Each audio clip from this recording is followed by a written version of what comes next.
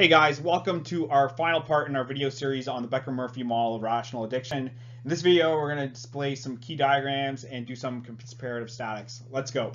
In terms of visualizing the rational addiction model, we'll consider the case where our addiction capital is complementary with our addictive good. As in part 2 of this video series, we'll obtain the following diagram. We have two equilibria, right, which is denoted by these two red stars, 1 and 2, and an initial level of addiction capital, which is denoted by 3 here. This blue curve indicates how addiction capital accumulation impacts our consumption of our addictive good, and our gray line indicates a law of motion of addictive capital. Now, we could say with certainty that 1 is an unstable equilibria because there is a much higher level of utility which could be reached at point number 2 here, and there is incentive to push past point number 1. The comparative statics that we'll do in this framework is think about an increase in the depreciation rate of addiction capital, and we'll also go and think about how price changes can be used to go and get people to go and quit consumption of this addictive good cold turkey. Now, if we go and we see an increase of our depreciation rate delta, right, we'll go and we'll see a rotation out leftwards of this curve.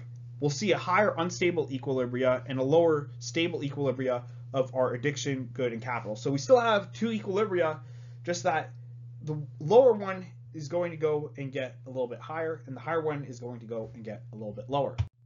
If we're going to go and think about an increase in the price of the addictive good, we're going to see a rightward shift in this curve that goes and relates the impact of our consumption capital on our consumption good, but this is also parameterized by our price.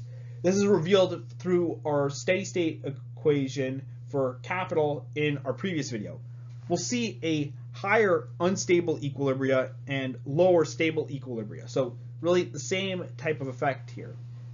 Now, if we go and we have a large enough price effect, right, we can go and we can push this curve out further rightward and end up in a situation where we can induce quitting the addictive good cold turkey, right? That is going to be giving us a steady state of this yellow star that we have right here with zero consumption of our addictive good here. So these dynamics don't even start to begin with.